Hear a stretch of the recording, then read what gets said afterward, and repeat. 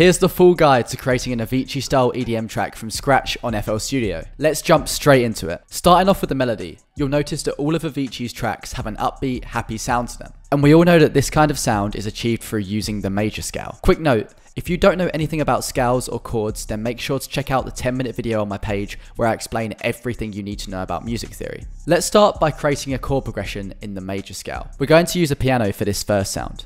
Avicii used a lot of the Nexus piano presets, however I'm going to be using this preset from Analog Lab. If you don't have these plugins, then use the FL Keys plugin and take the Grand Piano preset. This track will be in the key of E major.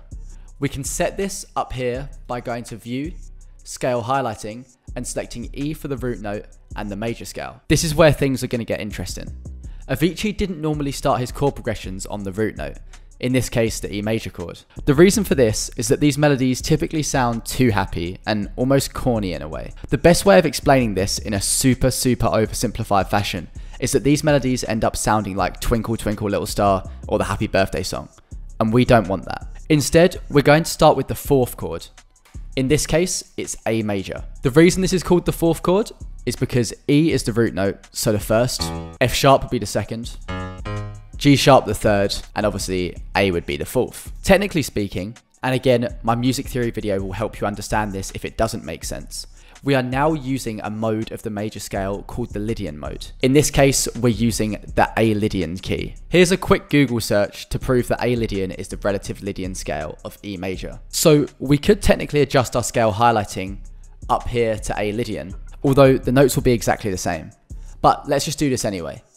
Here we'll go to scale highlighting again, change the root note to A, then go back into View, Scale Highlighting, and change the mode to Lydian. Now let's lay down the rest of the progression. I've decided to use the first, the second, third, and then seventh note in the scale. Of course, this seventh note is just pitched down an octave. Now here's how I turned these into chords.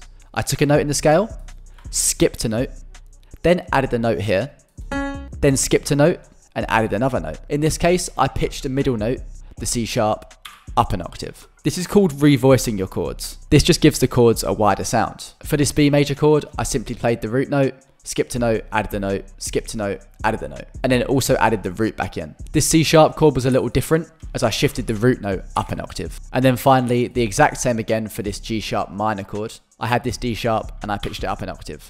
And it also added a G sharp in that was pitched up an octave again. Then I duplicated this chord progression across and simply chopped up the final chord to change the rhythm. In terms of the rhythm for your chords, this is completely up to you. Although I would turn your snap to grid on a quarter beat or a half beat and not play anything outside of this snap to grid. Here's the melody I've written.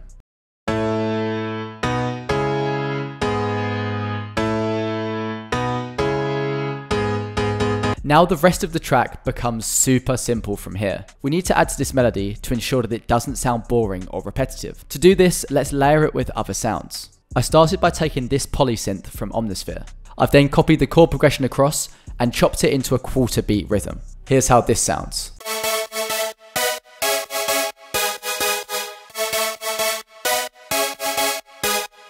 Then I created this pad inside of Serum, which is just a saw wave with a low pass filter on it, and played the chord progression where I elongated all of the notes.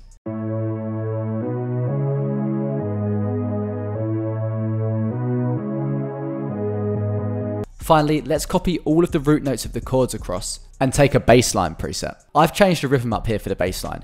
It plays almost a triplet flow, where it plays every 3/4 of a beat. So technically not a triplet, but a 3/4 beat rhythm.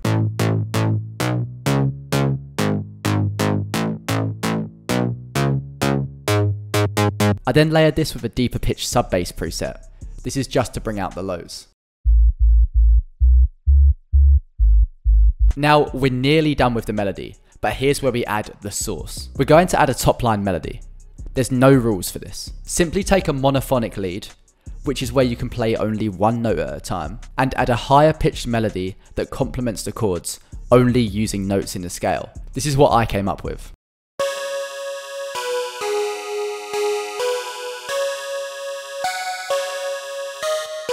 I also added this whistle-like sound at the end of the melody. And here's how this will sound altogether.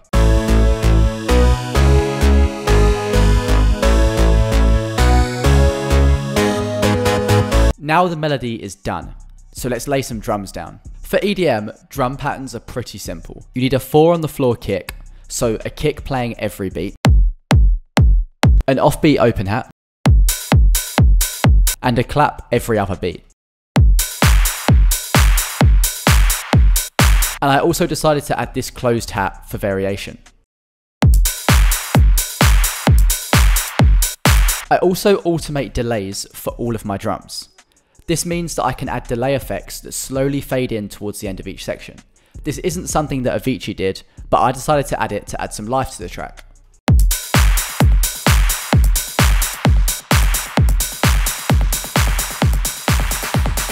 Now that we've added drums, we'll need to use a little trick called sidechaining. This is how Avicii got this pulsating kind of sound on his tracks. We can do this by adding a kickstart to all of our melodic and bassline elements. You don't need to use the kickstart plugin. All this is doing is lowering the volume quickly at the beginning of each beat and then fading it quickly back in. Here's how our melody and bassline sounds with this kickstart playing.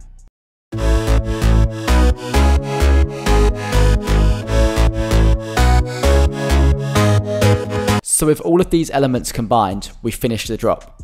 Let's listen to this.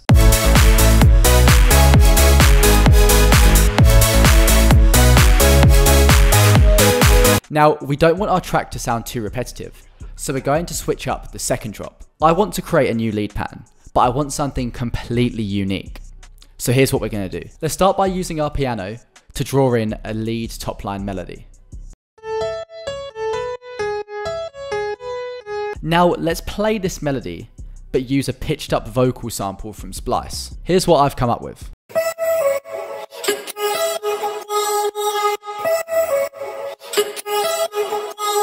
Here you can see that even though we're using a vocal and a piano, they're still playing the exact same lead melody.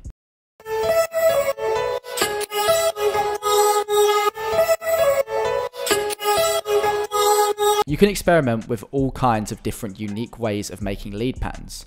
We could have used a separate lead sound from any VST, or even brought a new vocal sample in. For this second section of the drop, let's also speed up the chords and the bass line. The bass line's playing exactly the same notes, but this time it's chopped up into a quarter beat rhythm. This is referred to as a roll-in bass. And you can see here that the chords are also playing a faster rhythm.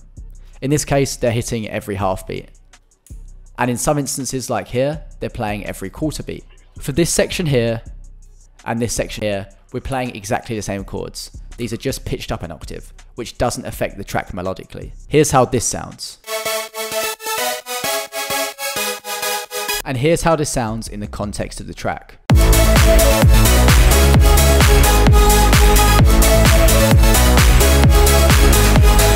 Now, all we need to do is structure the track and add in subtle effect automations. This is the final structure I've used for the track, and I'll talk you through how I achieved this. I played all melodic components in the intro of the track, but for the drums, I only played the kick. I played this for 8 bars and used this EQ automation sweep on the master. To do this, you simply go into your mixer, go to the master channel, open up a Fruity Parametric EQ2, click on this drop down, go to presets and select 20 Hz to 18 kHz cut. Then right click on this frequency band, which is the high pass filter, and select create automation clip. Then this will load into the playlist and you can add these points to slowly fade this into the next section. Here's how this sounds. I've also added the EQ on the screen so that you can see exactly what's happening.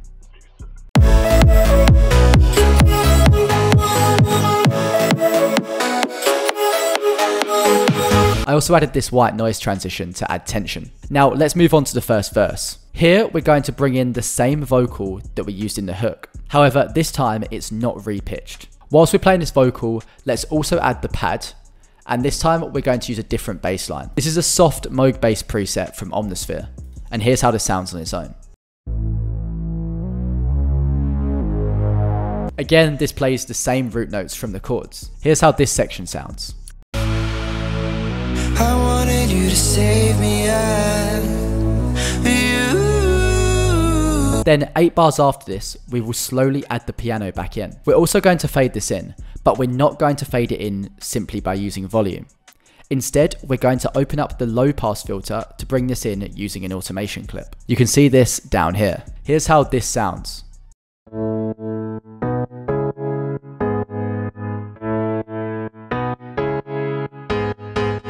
Then for the next 8 bars, we'll do the exact same thing for the rhythmic synth. In this section, we'll also chop up the vocals, add a riser, and this clap pattern that speeds up towards the drop.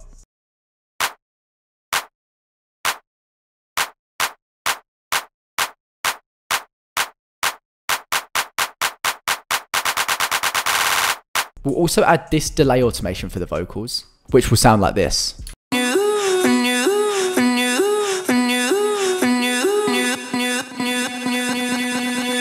And then we'll add all of the drums and melodic elements for the drop. By the way, the full track is called Blame It On You, and the link to all streaming services is in the video description. I'll now play a small snippet of the track. I hope you all learned something from this video, and I look forward to seeing you in the next one.